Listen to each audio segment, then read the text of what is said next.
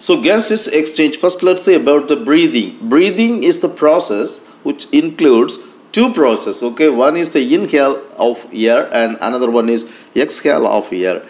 The difference between inhale and exhale, we are taking oxygen inside the body for respiration, right? At the same time we are releasing outside carbon dioxide. This process is called as the breathing. Inhale and exhale. Okay, we can say inhale means what? Breathe in, that is the inhale. Breathe out, it's a exhale.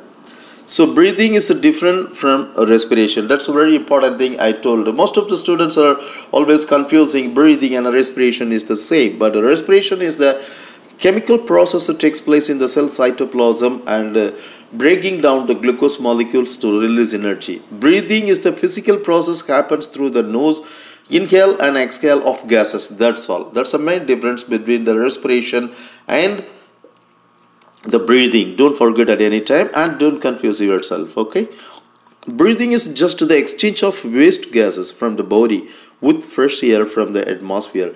So always we take a fresh air from the atmosphere and oxygen takes inside the body and release carbon dioxide outside, the waste gas. We can say the carbon dioxide is a waste gas. The action of a breathing fresh air in is called inhaling, and action of a breathing waste gases out is called exhaling. I told you just ago. So taking inside the oxygen we can call breathing in, and given out the carbon dioxide is called as breathe out or exhale process. It is exhaling. Okay, so there are two processes, inhaling and exhaling. You can see this is the process, inhalation process and exhalation process. There are two pictures are given here for you. The first picture you can see inhalation, diaphragm contracts and moves down. And now we are going to see about what are the changes happening actually in the respiratory system while we do the inhalation and exhalation. In the previous class I told you the intercostal muscles and a rib cage are playing major role or big role in the process of breathing. Okay, so that's what we are going to see now. Now you can see the first point. So you can see this point. Okay, you can see this point. Rib cage expands as rib muscles contract. This is the main thing. Okay, so inhale means you take the gas inside. You can see the chest bone comes outside, right? So rib cage expands and the rib muscles contract. The rib muscles contract, the rib cage extends. That's the main thing. So same thing you can see here in exhale process. Rib cage gets smaller as rib muscles relax. Just opposite. Okay.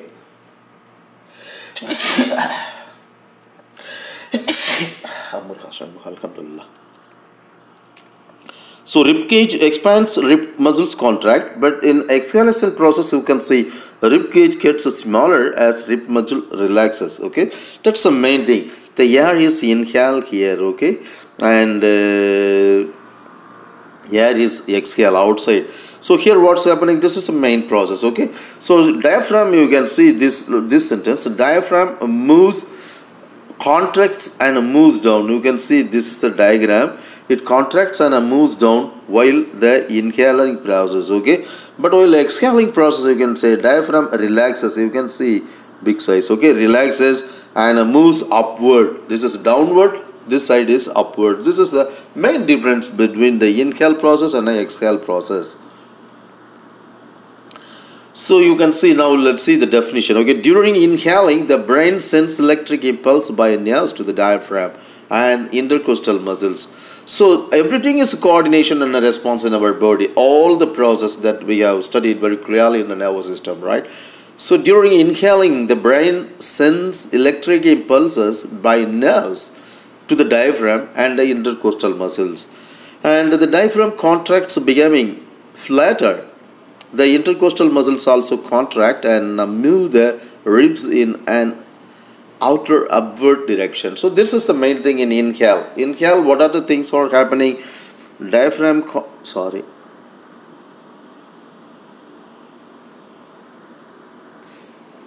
diaphragm, you can see.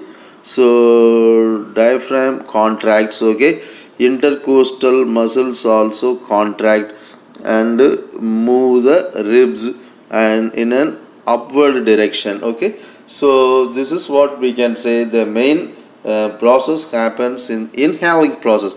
Diaphragm contracts, intercostal muscle also contract and move the ribs outer and upward direction. Okay, and these actions expand the thoracic cavity, making the lungs expand. So this process actually making the lung becomes expand outside, so thus increasing the volume of the lungs, and with the volume increasing, intercostal internal pressure decreases, which makes the air enters the lung through the mouth, nose and trachea. When we inhale, what happens is that pressure is decreasing in the lung due to the increasing volume of the lung. How the volume of the lungs increasing? Thoracic cavity volume is increasing. How? Because of these actions we have studied just ago. Contraction of the diaphragm, intercostal muscles, and rib moves upwards and outwards. Okay, so it become volume is increasing and the pressure is decreasing, and more air can come inside from the nose to the lungs. Okay, or thoracic cavity. And during exhaling, what's happening? The diaphragm and the intercostal muscles relax again. Just the opposite for the inhaling process is the exhaling. The diaphragm and their intercostal muscles relax. Okay, there we can see the contract. Here diaphragm and the intercostal muscles relax again, contracting the thoracic cavity. So thoracic cavity contracting and squeezing air out of the lungs to the trachea and the mouth, nose to the atmosphere. So this is the process. Okay, so exhaling happens sending outside. What's happening actually? Diaphragm contracts there in inhaling. Here diaphragm relax and thoracic cavity thus squeezing, and the pressure is increasing due to the presence of more gas, and volume decreases, so the more gas is squeezing out of the body or out of the lungs to the nose and sending outside the carbon dioxide. Okay, very good. And let's see respiratory system in action. You can see here. So this is a cilia, ciliated muscles we know very well, right? You can see here the cilia is present. This is a trachea, structure of a trachea. You can see the simple columnar ciliated epithelium. Okay, so connective tissue is there, and basement membrane is there.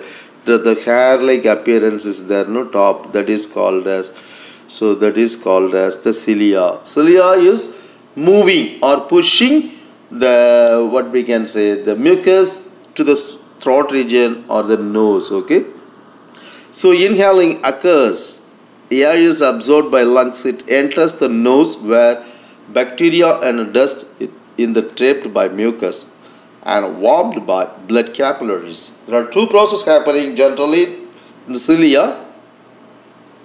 It traps bacteria and other dust particles when it enters from the atmosphere through the nose to the lungs. And second, it is due to the presence of a more blood capillaries, it becomes warm. The air also becomes warm before reaching the lungs. Okay. The air enters the trachea where it's cleaned again by cilia. So when the air enters the lungs, again and again the cilia is cleaning the air while it is crossing the air, crossing this cilia. Okay, when it reaches the lungs, the air becomes very clean, and then we can take that oxygen for the respiration process. You can see here the bronchiole with alveoli. This is one biggest picture. Okay, so bronchiole and alveoli, you can see very clearly here. This is the bronchiole. Okay, so this is what we can say. So this is the bronchiole. No, two parts are dividing. This go to the right side. This is okay. So this is from the trachea, bronchi, and bronchi again divided into two parts. No, many parts inside the lungs and deeply present inside. Okay, the small round parts are there here. No, these all small round parts we can call it as alveoli. I told you it is a sac-like structure, and through which gaseous exchange takes place, and this is the important for the filling or what we can say contains some more gas or oxygen. Okay, you can see clearly. And next, let's see, the bronchi take air from the trachea to each lung. So how the air comes to the lungs? Let's see. First it reaches the nasal passage. Through that it crosses the trachea, pharynx, larynx and a trachea.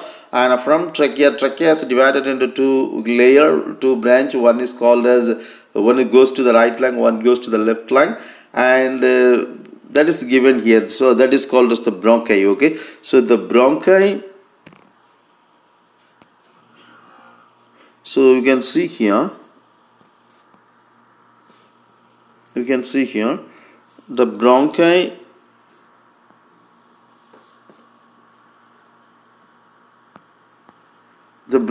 take the air from the trachea to the each lung. Okay, so bronchi divided into several bronchioles. That's what I told. Bronchi divided into several bronchioles. Each one has a group of alveoli at the end of it. Okay, so next we will see. The alveoli gas exchange takes place. In the alveoli, gas exchange takes place. Don't forget. Okay, so in the alveoli, gas exchange takes place. Where the oxygen is rich air diffuses into the blood capillaries of the pulmonary arteries, and the carbon dioxide rich gas diffuses out of the bloodstream to the alveoli to be exhaled outside. Okay, so what's happening? Alveoli gaseous exchange takes place. Gaseous exchange means what? Oxygen diffuses inside from the alveoli to bloodstream, means pulmonary artery. And what we can say next, carbon dioxide diffuses from the blood capillary to the outside, right, or to the exhale, or to the nose. That is, we can call it as the gaseous exchange process. This is a gaseous exchange process. Okay, the pulmonary veins carry the oxygen, fresh air to the heart, where it is pumped to all the body parts. Okay, so in circulatory system we might have been studied the double circulation, right? So how does it? What's the main function of the pulmonary vein and a pulmonary artery? Here you can see the pulmonary vein carries the oxygenated fresh air